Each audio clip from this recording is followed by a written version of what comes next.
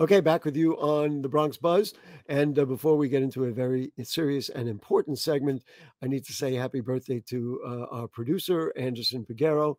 He turned, I don't even know how many years, a number of years, but today is the day that he did that. So happy birthday and thanks for all your great work. Now, we get real serious.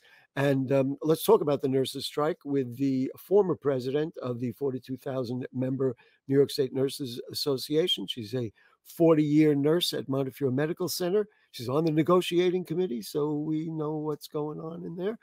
Nice to see you again, Judy Sheridan-Gonzalez. Hello, how are you doing? We're doing okay. I'm happy that the strike is settled. I want to start with this, and you'll appreciate this. Many years ago, I could look up the date. Former borough president Freddie Ferrer was on my other program, Bronx Talk, and he had just come out. He had finished surgery, and he was well again. And I asked him on the show, how you doing? Are you okay? And the first thing he said was, I want to tell you something. Nurses are the greatest people in the world. And I remembered that. And anytime I've had to interact, then I said, you better be nice and you better be cool with the people who are the greatest people in the world. So thank you. And thank your colleagues for all that you do. How about that? Oh, that's really nice to hear. We've been hearing a lot of that lately, and we appreciate it. Well, that's good. So, why did you go on strike? I was talking in the previous segment about it's all about pain. It hurt you to go on strike. It hurt patients. Certainly, the hospital didn't want to compromise healthcare or anything like that. It was pain all around. But why was it important to you to take a stand?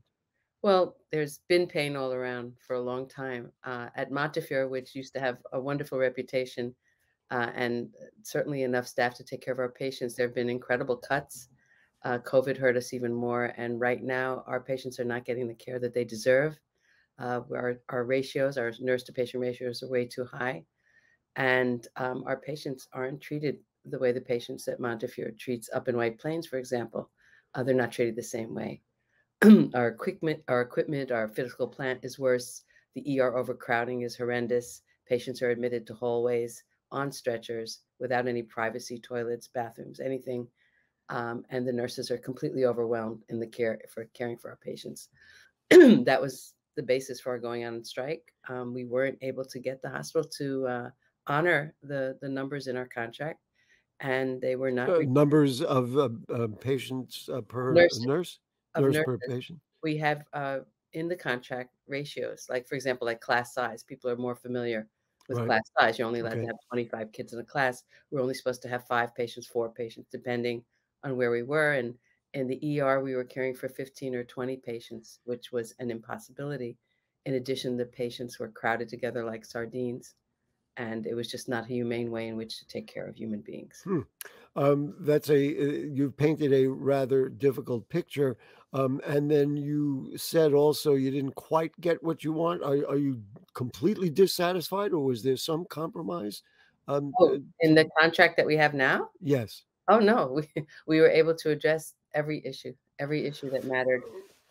We're really happy with what we were able to do, enforcing the contract. We now have enforcement language with penalties, disincentives for Montefiore to abuse the nurses and the patients, multiple disincentives, and incentives to hire nurses and keep nurses in the institution. So we're quite pleased. We see it as a beginning of repairing the hospital, bringing it back to its former glory. Well, I'm happy to hear that. One of the things that I brought up in the previous segment, and I'm curious about your perception of it, the COVID, number one, the nurses, of course, were among many heroes during that period of time. Did it exacerbate the problem? So, number one, the hospitals were more likely to cut because monies dried up and weren't there. And number two, nurses said, you know what, I can't do this anymore. They worked under incredible pressure. I'm sorry to even consider that we probably lost some due to the pandemic, and that hurt numbers. Was the overall shortage made worse by the pandemic and then made people's emotions worse? So then they said, you know what, we got to do something. You know what I mean? I mean, what did the pandemic contribute to this effort and to the desire to say enough is enough? Well, I think it was the fact that the hospitals didn't really work with the employees. They felt they knew better, and I think anyone in any profession or any job knows that the people who are actually doing the work know best what's needed. We knew what our patients needed. We knew what we needed. We certainly had a big fight about PPE. I think that's a household term now. We weren't given the protections that we needed. And we had approached the hospitals back in January prior to the pandemic going full force in March to work with us to try to prepare, but typically they didn't listen to us. I think you'll heard a lot of people saying, "You're not listening. You're not listening," and that was a big theme in our marches and in our Hmm. pickets.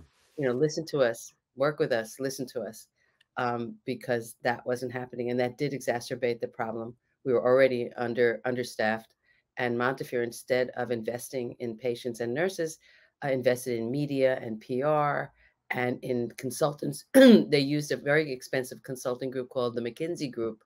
I'm not sure how many listeners are aware of the McKinsey Group's role in the opioid epidemic and all the many of the other problems we're faced all over the world. They spend millions of dollars for things like that. We're their best consultants. They should consult with us, and that never happened. Hopefully, that will change. Aside from that, I was just going to say that. So, aside from the contract, do you think maybe the dialogue is better? Maybe you gain some commitment to partner and cooperate with these nurses a little better. I mean, time will tell. We hope so. We think that the hospitals learned one thing: they can't possibly function without us.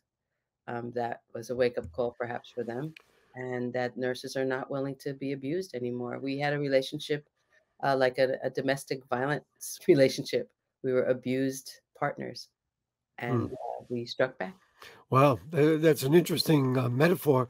Um, when you take a step back and look at the numbers of nurses, um, it's very easy to look and say, well, wait a minute, we've got whatever the number was, 7,000 nurses who went on strike.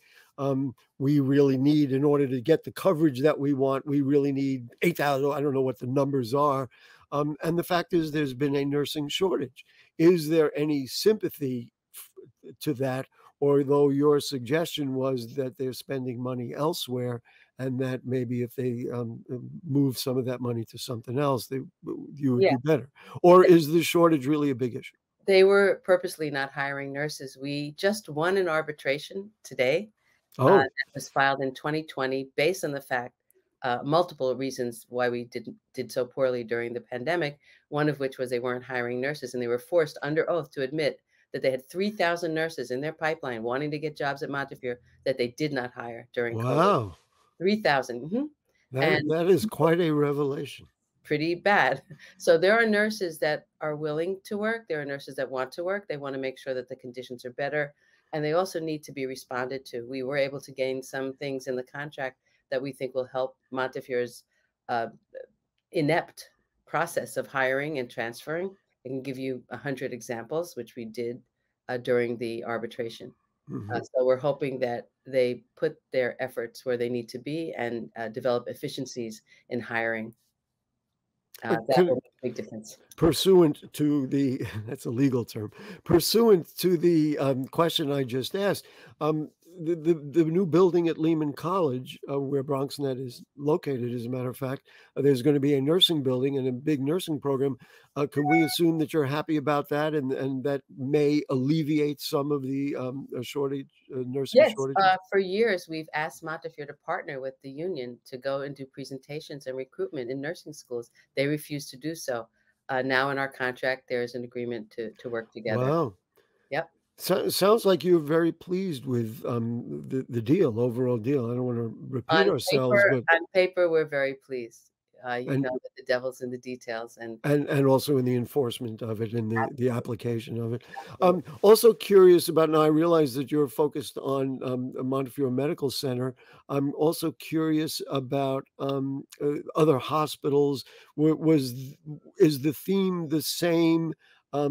Did, for example, Mount Sinai, which was the other hospital that was last in, so to speak, did they have similar problems, or do the problems, that you have articulated transfer from one to the other?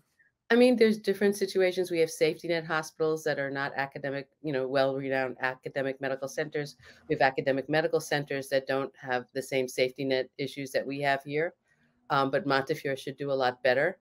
It's not like a hospital like Brooklyn Hospital or Interfaith, which were bankrupt. Montefiore is clearly not bankrupt. It's the way they decide to spend their money, invest in real estate, invest in other areas. For example, they closed the Concourse facility, and we're investigating opening up a concierge service in Hudson Yards. That doesn't serve our Bronx community. They invest and put a lot of energy and money into White Plains Hospital, but not in our Bronx facilities where we have such an underserved population. We think the priorities of the medical center need to change. They do get federal funding. They are going to work with us in, to get more programs for the Bronx. They say they need money. We were thinking of doing a GoFundMe to get Montefiore money so it could invest in the Bronx. If we have to do that, we will. But we think that the Bronx deserves much better than what they're getting. You and I have known each other for a very long time. I'm going to ask you an unfair question if you don't want to answer. So you got something nice you want to say about Montefiore Medical Center? Just something that you say, you know what, this is good. The nurses and the doctors, the caregivers are I amazing. stepped right into it. They are amazingly wonderful human beings who go out of our way, go well beyond to take care of our patients in spite Mhm. of the lack of resources. Right, and maybe now, I mean, I always try to be hopeful. Maybe now, they'll get a better chance to do that. Any final things that I didn't ask you about that you wanted to mention? Because we did Well, pretty good here. I mean, I think the bottom line is the fact that healthcare is a dysfunctional system. It's a for-profit system, as you know. We are very much in support of the New York Health Act and legislation to create a single-payer type of system where patients can get what they need, not based on their income, not based on their zip code, but based on the fact that healthcare is a human right, a human need, and as a society, we should be providing that. I think that's the overarching element here. I took a look at the last time you were on Bronx Talk, and we did talk about health insurance, and as I recall, we held up a bill that none of the 3 people, including me and you, and there was a health advocate, could figure out what it actually meant. I'd love to square that away. I mean, maybe the Health Act will do that. That would be great. Listen, Judy Sheridan-Gonzalez, first of all, thank you for taking care of people in the Bronx and being a nurse for 40 years. And also, thank you for helping to solve what was a big problem, and hopefully it will be solved to the betterment of all in the future. And appreciate your time this evening.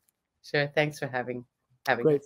us. Folks, that will do it. Once again, happy birthday to Anderson. I don't know. I don't even know if I'm invited to the party or whatever. It doesn't matter. But you know what? Thanks to Bahar and thanks to Judy. And we'll see you next week. Good night.